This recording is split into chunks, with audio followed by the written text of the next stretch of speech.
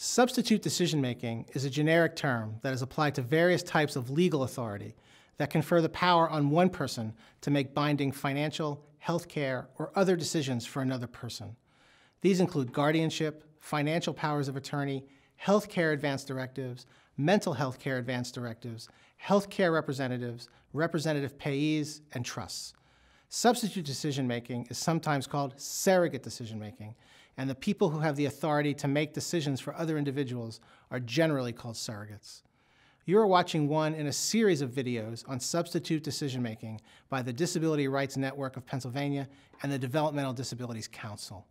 The people who appear in these videos are individuals with disabilities, family members, and advocates who are interested in and impacted by these issues. This video addresses common questions relating to financial powers of attorney.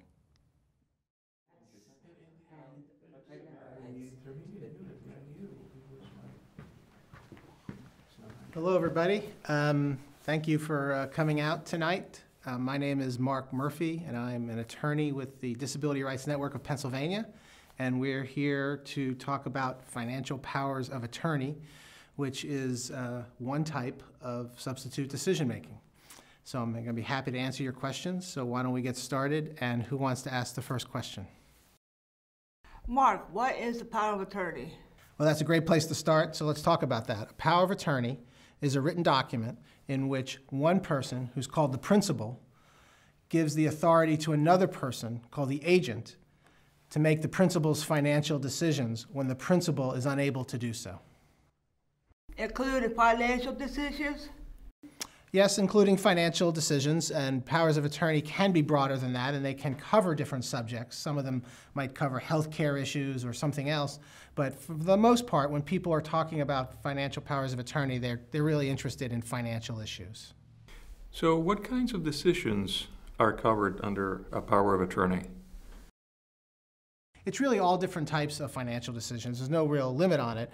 Very commonly, people will use powers of attorney to handle buying and selling of property, banking decisions, buying insurance, investment type of decisions. So there's really no limitation on it. It's really just whatever types of financial decisions come up in your life. Why do I need a power of attorney if I can make financial decisions myself? Well, that's a great question, because a lot of people think, as you say, if I'm able to do it, why do I need a power of attorney? And the answer really is that no one really knows what the future holds, and you may be able to make your financial decisions today, but you might not be able to make them tomorrow.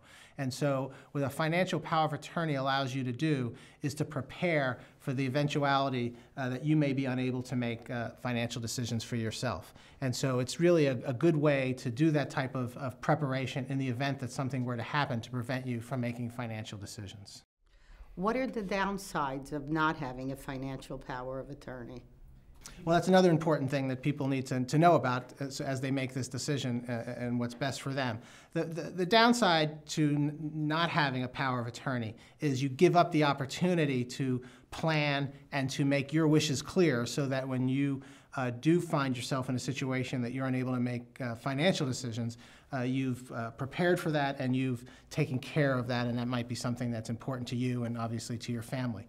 The practical major downside is that a financial power of attorney is really a pretty straightforward and simple document that allows you to articulate what it is your wishes are for your financial decisions. And if you don't have that, you may force your family or others into making more difficult decisions and in more difficult circumstances, including whether or not they might have to get guardianship over you because you're unable to make financial decisions. So to not have a financial power of attorney means your financial decisions can maybe get tied up while people don't know what to do because you're not able to do them. It may force your family to go into court in a guardianship proceeding, which is more expensive, involves lawyers, etc. So it's really to your advantage to do a financial power of attorney, because it really is a pretty simple way of articulating what you want to happen financially and who you want to make those decisions. Can a person with a cognitive or intellectual disability create a financial power of attorney? I'm glad you asked that question, because that's maybe the most common question that we get on powers of attorney. And the answer is, it really depends on the individual involved. some people with intellectual or cognitive disabilities have the ability to understand and make an informed decision about what they're giving up, which is, of course, the right to make their own financial decisions to the agent. So if the person who has the intellectual or cognitive disability does understand that, then they are able to make a valid power of attorney. If, however, the disability is so significant that they're unable to fully understand what it is they're giving away, the right to make their own financial decisions, then the power of attorney is not going to be valid. So it's going to depend on the individual abilities and inabilities of the person involved. Now, do I need a lawyer to create a financial power of attorney? Not necessarily. You can do, if it's a fairly simple transaction or your financial life is fairly straightforward, you probably can use the types of forms that you can get on the internet. What happens is, though, and what's important, is that you make sure you're using forms that are specifically tailored to Pennsylvania law, because each state sometimes does things a little bit differently. So it's important that if you do use the types of forms that are available, that you're using forms that are specific to Pennsylvania. Now, having said that, if your financial life is a little more complicated or you have a more complicated set of transactions that are involved, it might be a good idea to get a lawyer involved. So it's going to really depend on your personal situation, but it's not required that you get a lawyer involved. So you're going to have to make that judgment depending on the complexity of the situation. If I make a power of attorney, do I have to give one person the power to make financial decisions for me?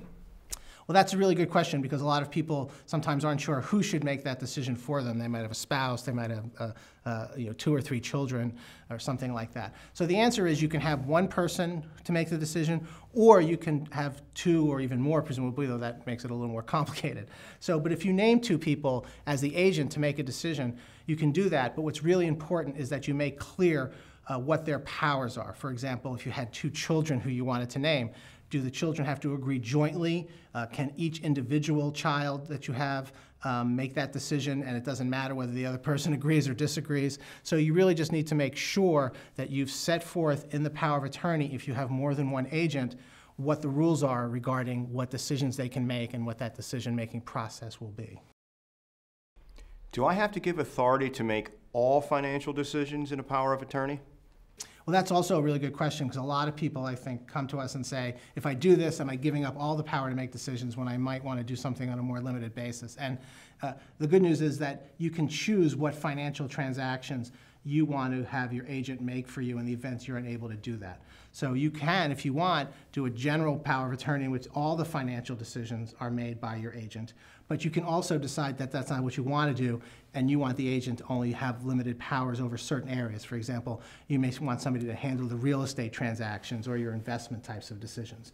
So the answer to your question is no, you don't have to give all the power for all financial decisions to the agent. You can decide, and that's one of the beauties of a financial power of attorney. You can decide which financial decisions get made and by which person. If I make a financial power of attorney today, does that mean I give up control of my finances? It doesn't mean you give up immediate control of your finances. You get to decide the scope of the power of attorney. And remember, the main reason you're going to want to have a financial power of attorney is for financial planning moving forward in the event that something were to happen to you, some future event were to happen that you would be unable to have control of your finances. And so you can set it up in such a way that it only takes effect when you become incapacitated, that is, unable to make your financial decisions. You could also set it up so that the financial power of attorney is triggered by a certain other type of event or is somehow tied to certain dates that might be in effect given what you have to do, such as travel or other types of inability to be available to make decisions. But it doesn't mean that when you sign the power of attorney today that you are now giving up power to control your finances moving forward. You can decide what the triggering event is so that the agent has the ability to handle your finances. How long does a financial power of attorney last? Again, that's going to depend on how you choose to draft the power of attorney. most powers of attorney are going to be considered durable powers of attorney, and that means they can go on indefinitely until you revoke it. And if you don't revoke it, it will continue to be effective. Then you have what are known as non-durable powers of attorney, and those are powers of attorney in which you've chosen to put certain limitations on it. For example, date limitations, in which you might, for example, decide to go overseas for a month and you want somebody to make your financial decisions while you're away. Maybe you won't be easily reached. So you would create a non-durable power of attorney and put those types of date limitations on the document. But most people, in most situations, are going to want durable powers of attorney. Because remember, the whole point of this is to have a document in place so that somebody can make financial decisions for you in case the unexpected happens and something occurs where you're unable to make your own financial decisions.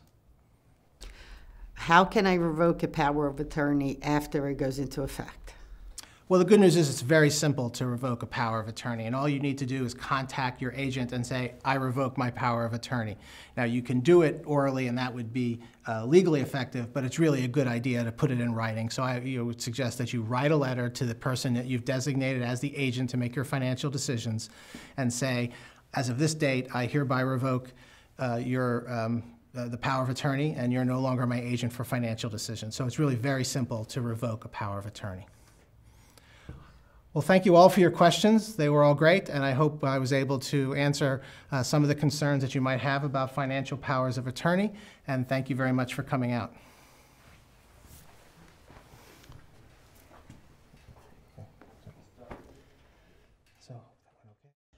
If you have additional questions or need more information about financial powers of attorney or other types of substitute decision-making, please visit our website at www.drnpa.org